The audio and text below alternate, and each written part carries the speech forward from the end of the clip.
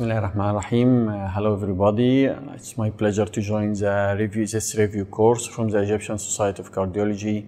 My name is Dr. Ayman Khairy. I'm an assistant professor of cardiovascular medicine at Asyut University Hospital, and I'm going to speak today about aortic regurgitation's basic knowledge.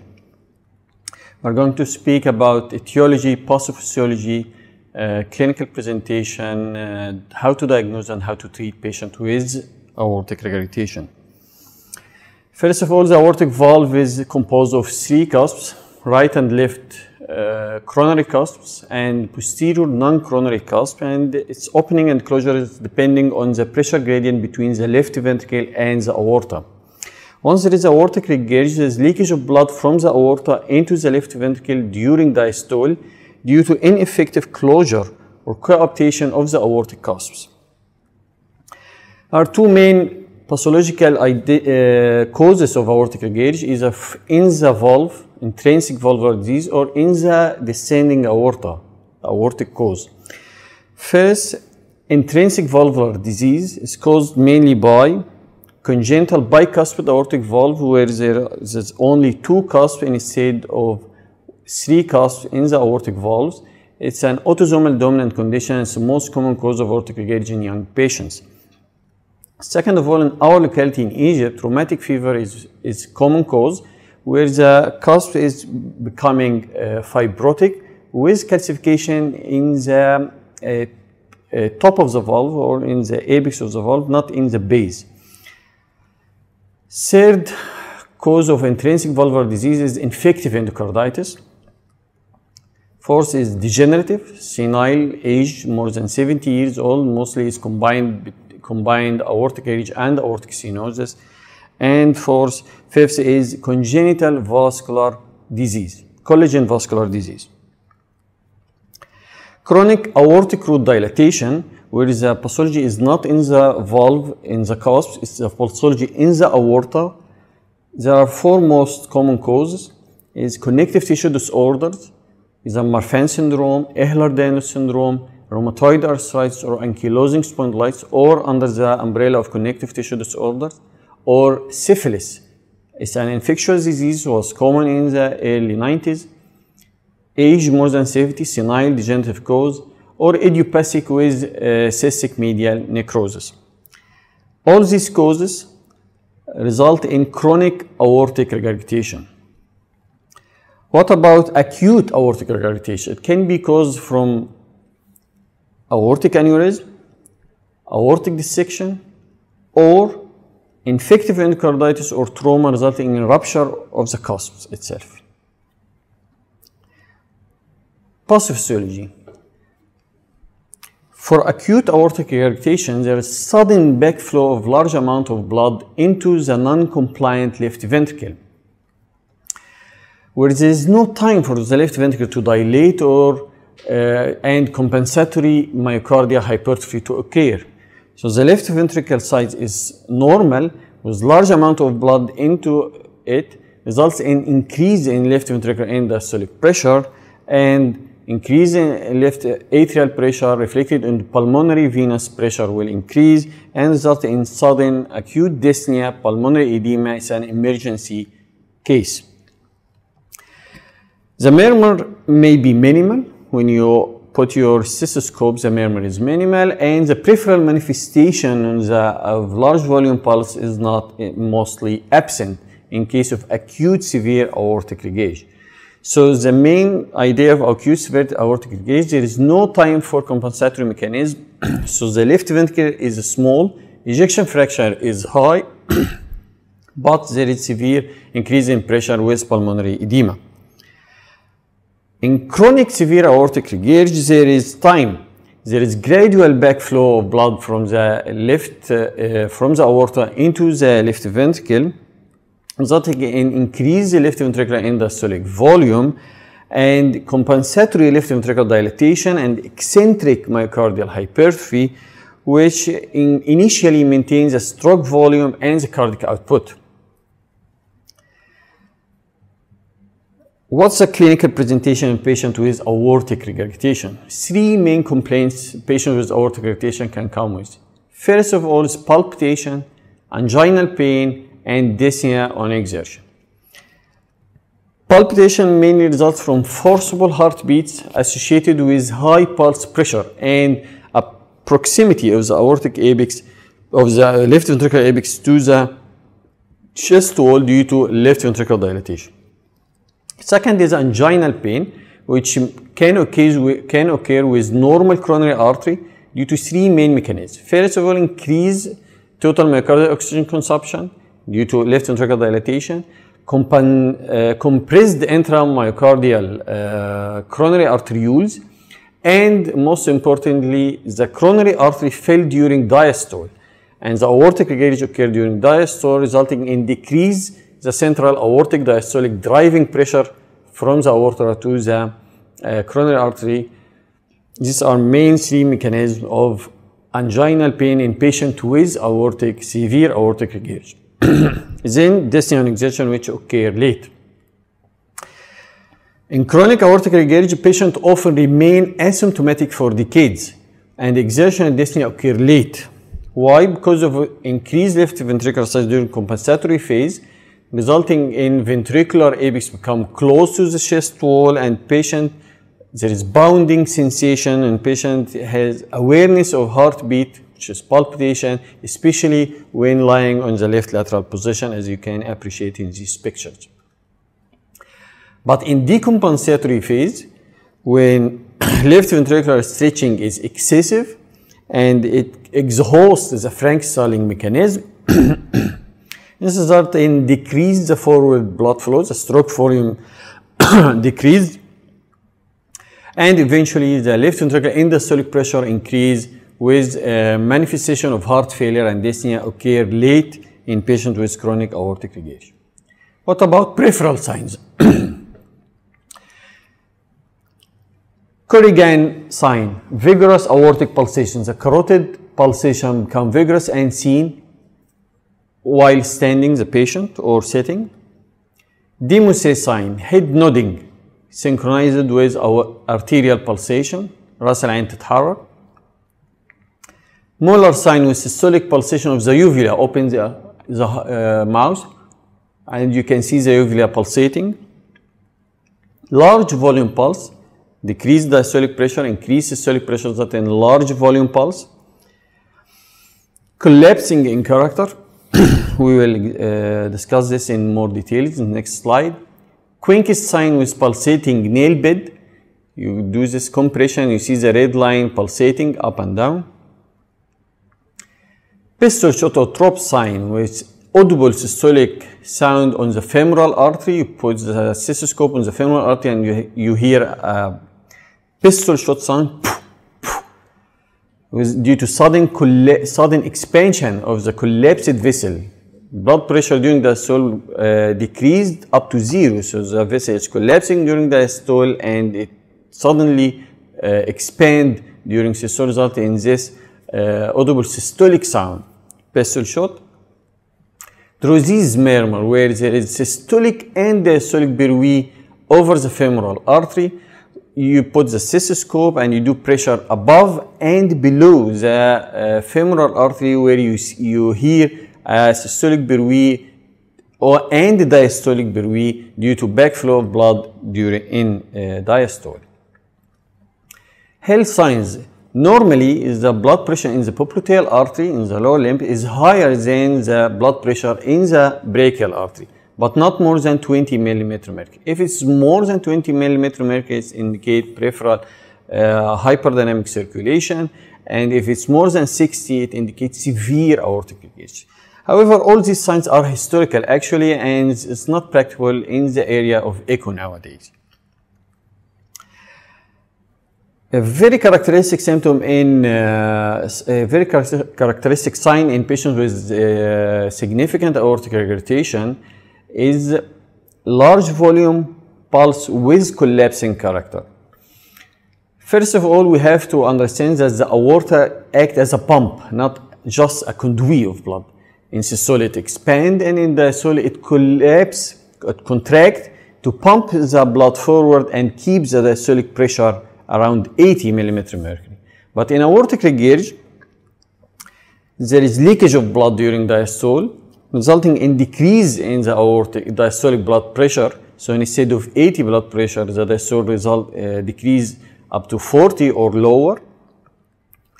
And the large volume pulse in the left ventricle, large endodiastolic volume, result in increase in systolic blood pressure. So instead of 120, it becomes 200. So the patient has a large volume pulse due to decrease in diastole, increase in the systole, with a collapsing character. So a rapid upstroke and a large volume pulse with rapid descent. You can say it collapsing pulse, bounding pulse, water hammer pulse, all have the same meaning. Rapid upstroke, rapid rapid collapse, rapid descent, you have large volume pulse with a large pulse pressure. Clinical tips. Why the diastolic blood pressure is low in patients with aortic regurgitation? Part due to backflow of blood from the aorta to the left ventricle in diastole, but mostly is due to reflex decrease in the peripheral vascular resistance. Due to large stroke volume, it stimulates the carotid and aortic sinus by stretching, resulting in reflex vasodilatation and peripheral vascular resistance reduction. When aortic regurgitation is not associated with large volume pulse, a very important question. You can have a patient with severe aortic regurgitation without large volume pulse. For cause, mild aortic regurgitation does not result in large volume pulse. Acute severe aortic regurgitation, no large volume pulse.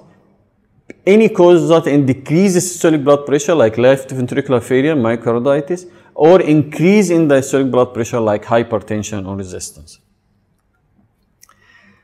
During examination, the left ventricle is dilated, so it's ill-sustained left ventricular apex, localized, shifted downward and outward. On the aortic area, you can hear the aortic murmur. Second aortic area, you can hear the aortic murmur.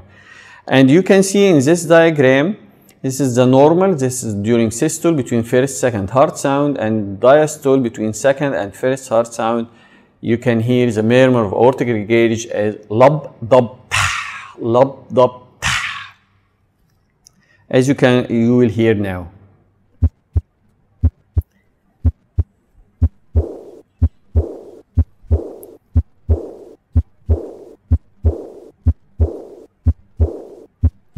It's a decrescendo early diastolic murmur.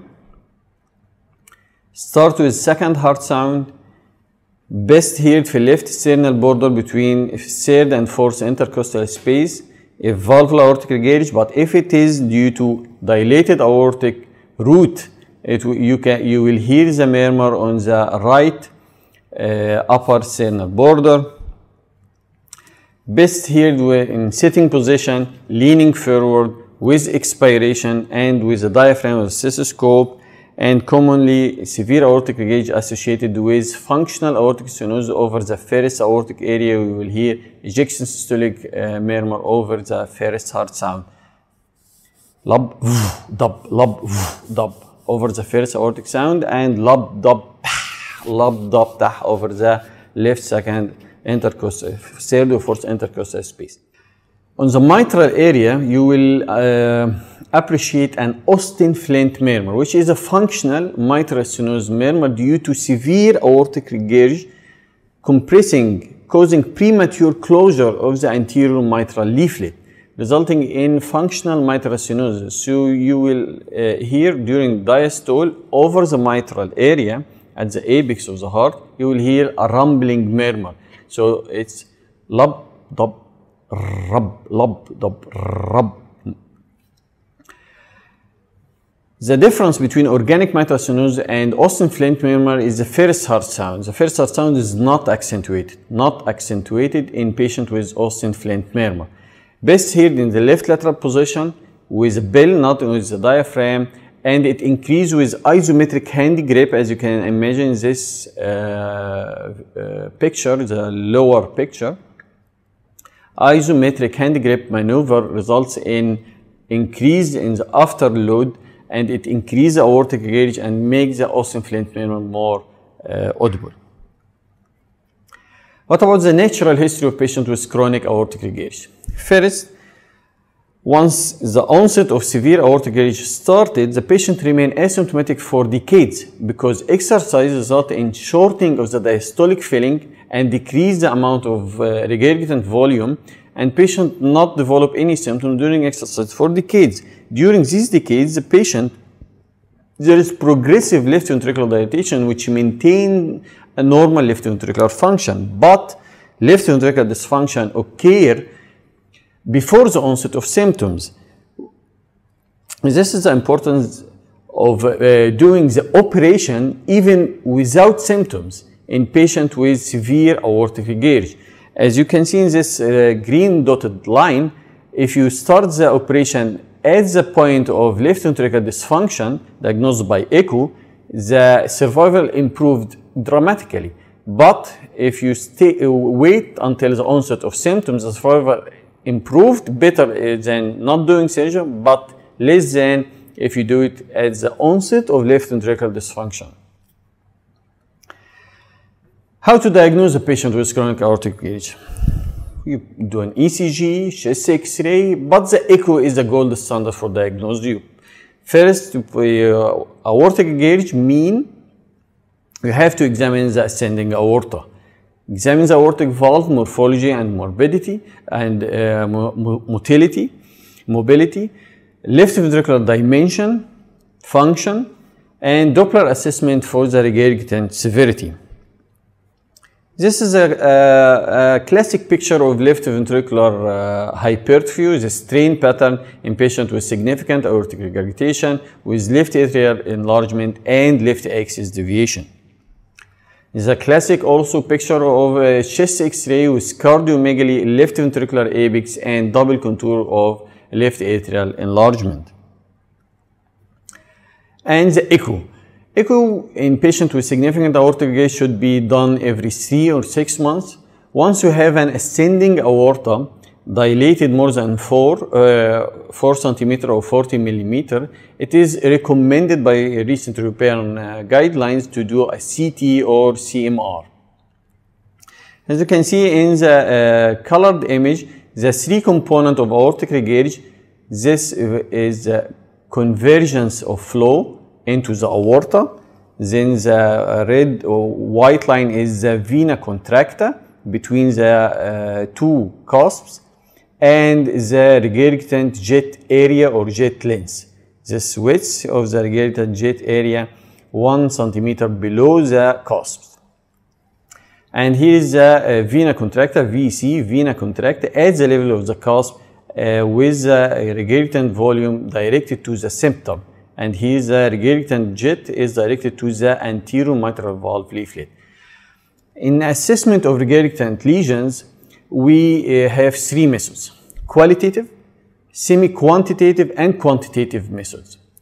The most important methods is the semi-quantitative and quantitative methods, but the qualitative method should be known. Valve morphology, color flow jet width, continuous wave signal of the regurgitant jet, and the reversal of flow in the descending aorta.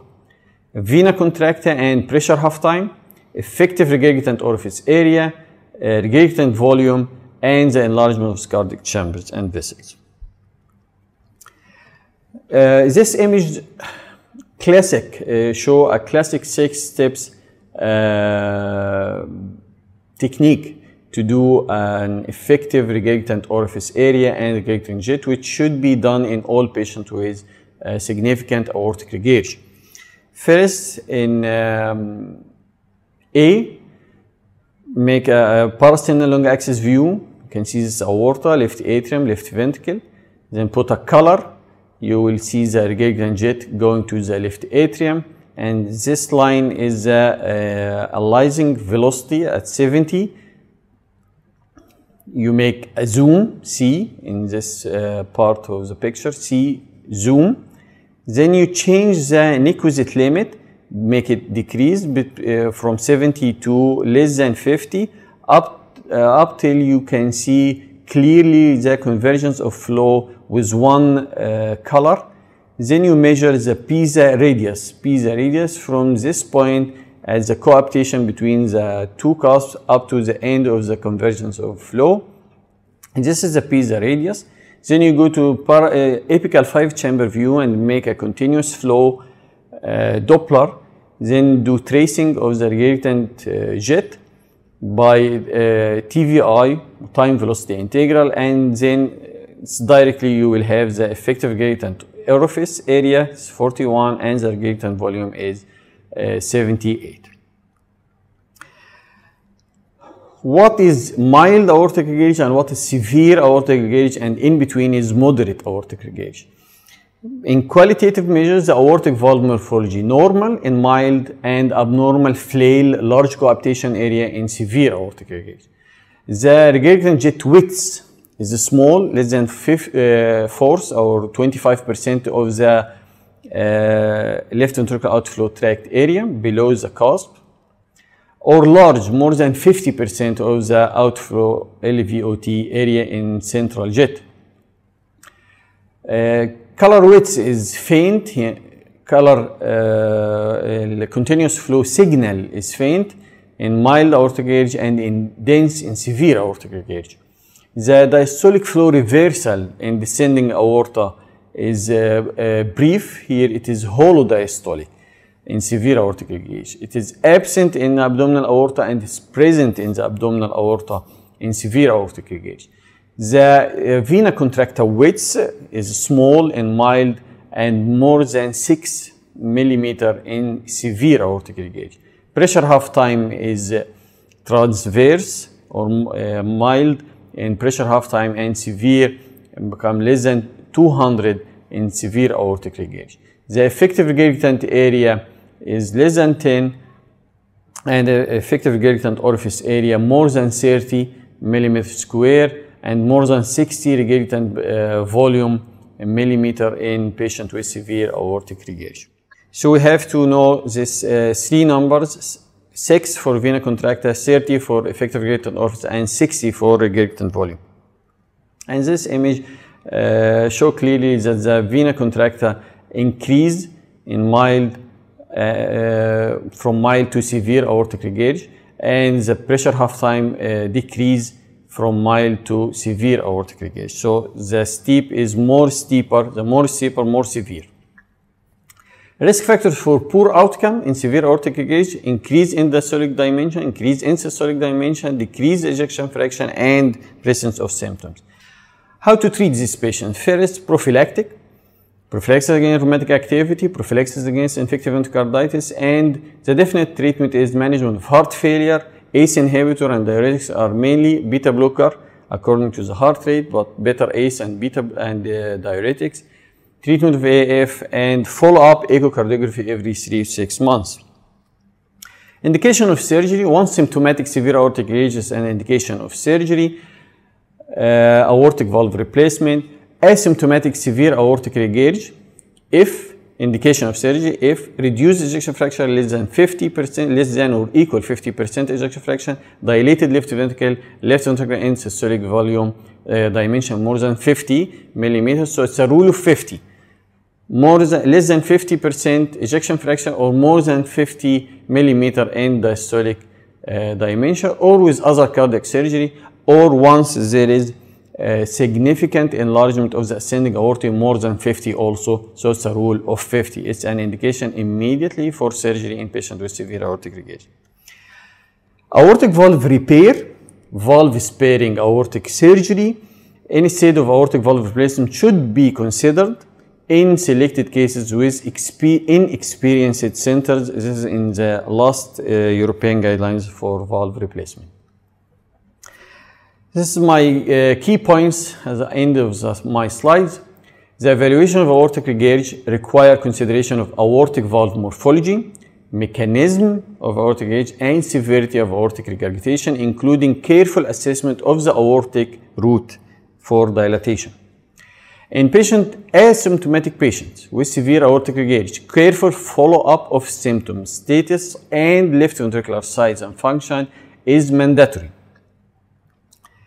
The strongest indication for valve surgery is the presence of symptoms, either spontaneous or during exercise testing, and or documentation of left ventricular ejection fraction less than 50% and or end systolic diameter more than 50 millimeters. In patient with dilated aorta, definition of aortic pathology, accurate measurement of aortic dimension by CT or CMR are crucial in guiding timing and type of surgery. And thank you very much for your listening.